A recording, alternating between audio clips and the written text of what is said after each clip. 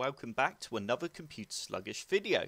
Have you subscribed to my YouTube channel yet? If not, be sure to click on the big red subscribe button and click on the bell to get notified when I upload a new video. And check out my forum at computersluggish.com. In today's video, I will be going through some methods that will dramatically help improve your frames per second in Call of Duty Warzone.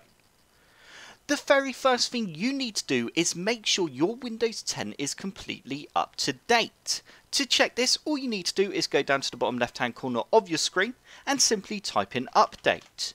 You now need to click on check for updates, and you now need to click on check for updates, or if you do have an option like I do at the moment to download a new update, then you need to go ahead and download and install that latest update. Just remember, before doing any of the things in this video, I would recommend that you create a system restore point just in case anything was to go wrong, and make sure you have everything backed up.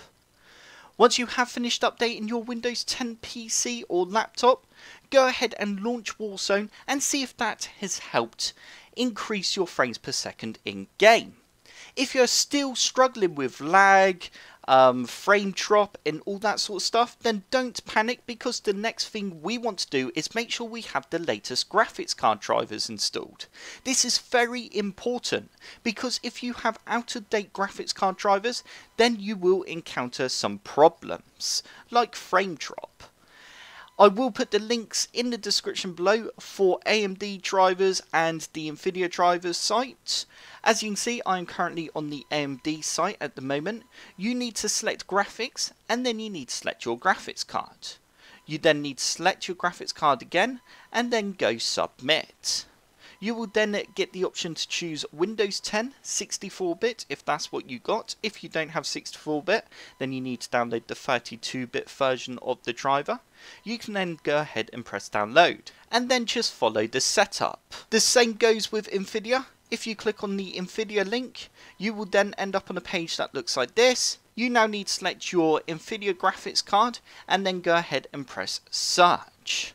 It will then find the latest graphics card driver for you. You now need to just download that driver and install the latest driver. Once you have finished updating your graphics card drivers, go ahead and restart your PC and then launch Warzone and see if that has helped fix your frame per second problem. If that hasn't helped, then like I said before, don't panic just yet, because there's still a few more things we can do. And the next thing to do if you're running Nvidia, we now need to go down to the bottom left hand corner of our screen, and we now need to search Nvidia. You now need to open up the GeForce Experience. You will then end up with a window that looks like this. We now need to find Call of Duty, and as you can see, it's right here. You now need to press details. You will then see your current in-game video settings, and as you can see, it says I'm using optimal settings, and that is correct. My PC does run pretty well on these settings. I get quite a high frames per second, but you can actually click on this little spanner icon and you can then choose your performance. We could go all the way to the top to quality, or we can change it all the way down to performance. We can also change our resolution or what display mode we want. I would recommend you just use the optimal option and then go ahead and launch the game by pressing play and see if that has helped. Don't worry, I will go through the settings in game for all you AMD graphics card users as well, and if this doesn't work for you Nvidia graphics card users, then also the settings near the end of this video that I go through, it may pay for you to do that as well. If you're still struggling with frames per second problems, don't worry, because the next thing you need to do is click on the other link that's in the description below. You will then end up on a page that looks like this, and this is Razer Cortex. This is an absolutely fantastic program that really will help boost that frames per second in game. You now need to click on download in the top right hand corner here, and you then need to make sure you save the file. As you can see, I'm in Chrome now and it's automatically downloaded. We now need to run the setup file, and you now need to make sure Razer Cortex is selected and hit install.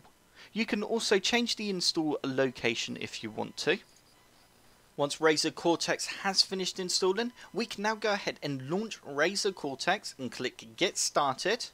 And you now need to sign into your Razer account if you already have one. If not, you can go ahead and press Continue as Guest or sign up for one. I'm just going to go ahead and carry on as a guest. And you now need to click Continue as Guest again. And as you can see, it's now finding all my games, which is fantastic. That means it's working absolutely fine.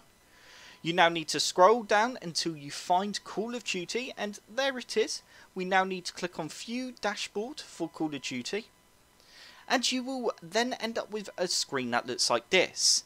And basically we can see a lot of detail in this screen, which is fantastic. As you can see, it says here, start generating your FPS chart by playing this game. We can go ahead and launch the game, and then it will tell us our average, our minimum and our maximum frame rate in game. And over in the left hand corner here, it will tell us a few more details about our CPU and memory and current resolution, which is good.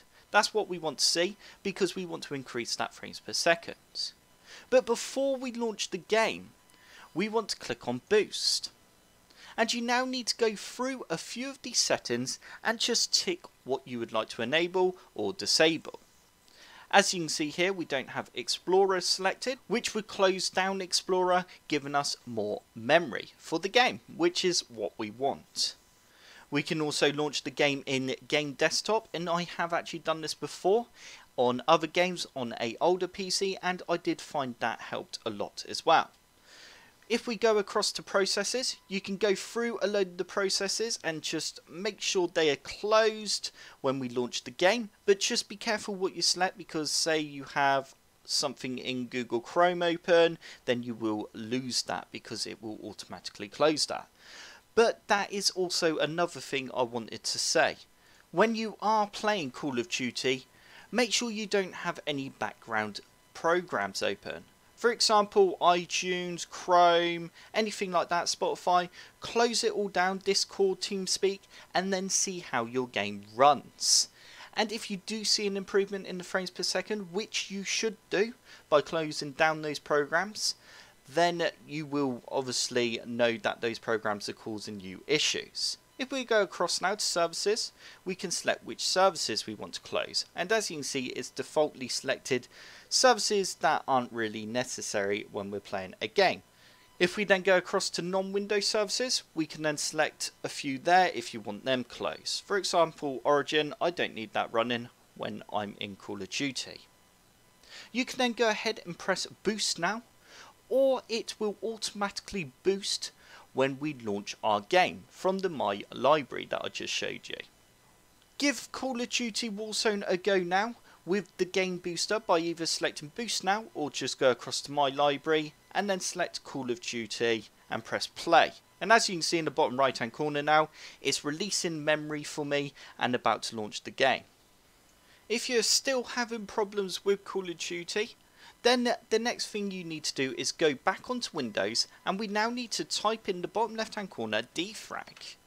You now need to open up defragment and optimize drives, and we now need to optimize our drives. Just go through each drive and press optimize. Just keep in mind it could take a while depending on how big your drive is. The next thing I'm going to go through, and the final thing now, is opening up Call of Duty, and we are going to go through a few of the settings that I would recommend turning off and then seeing if that helps improve your frames per second. As you can see, I'm now in Call of Duty. We now need to click on options or press F3 on your keyboard, and we then need to click on graphics. We now need to change the first option, which is our display mode. You need to change this to full screen borderless. And once you have changed this, you can now go ahead and launch the game and see if that helps improve your frames per second. If that hasn't helped, then the next thing we need to do is change our resolution. But to be able to change this, we need to change our display mode to full screen. We now need to click on Advanced. And as you can see, my resolution is currently set to 1920 by 1080. Basically, the lower the number, the better frames per second you will get. If I scroll down a bit, I would personally change mine to 1600 by 900 and then launch the game to see if that has helped with my frames per second. Once you have tried changing the resolution, see if that has helped. Also, I would like to add, in the top left hand corner you will see I have a display for my FPS. To turn this on, all you need to do is click on General. I'm just going to discard my settings, and you then need to scroll all the way down until we find frames per second counter, and you need to turn this to enabled. Once you have done that, you will then see what frames per second you are getting in game. We now need to head back on over to graphics, and we now need to scroll down a little bit more. You now need to turn off your Nvidia highlights and then see if that has helped. Also, I would like to just say, click on restart shaders installation every time you make any changes to your graphics settings, as this will reinstall all the shaders from the beginning. We now need to scroll down a little bit more and you will then have details and textures. But before we make any changes to these settings, because we want our game to still look pretty, we're going to go down to shadow and lighting. And you now basically want to go through and turn all these options to low or disabled, because that will definitely have a massive improvement on your frames per second. With the cache spot shadows and the cache sun, if yours is set to disabled, then try and turn them to enabled, as it will then store the cache for the shadows, which can also help improve performance. Or if you have it on enabled, turn it to disabled and see if that helps, because it does require a bit more memory having it enabled. If we scroll down a bit more, you want to turn these options to disabled as well. And we also want to change our anti-aliasing to 1x, or you want to turn this off, as this has a dramatic effect on your FPS as well. The higher this option is, then the less frames per second you will get. If we scroll down a little bit more, I always turn off the motion blur on the world and the weapon, as I don't like it, and also it does have a slight impact on your frames per second as well. If we now scroll back up and you are still having problems after trying out the game, changing those settings, then the next settings you need to change are the details and textures. And basically, if you have it set to high, then change it to normal. If you look in the top right hand corner here, we have our VRAM usage, and you want to basically have this bar about halfway. If I change this to high, as you can see, that has a massive effect on my VRAM usage, and that will cause me a lot of problems. We want to turn that to normal, and that is roughly where I like the bar. I will have perfect frames per second with the bar in that position. Once you have changed a few of these settings and toned them down a little bit, launch the game and see if that has helped. If you are still struggling with frames per second, then unfortunately the only other options you have is upgrading hardware on your PC. The first thing you could try is putting the game on a SSD drive, which could help and improve frames per second, but it's very unlikely. That will probably help more with lag and loading times on the game.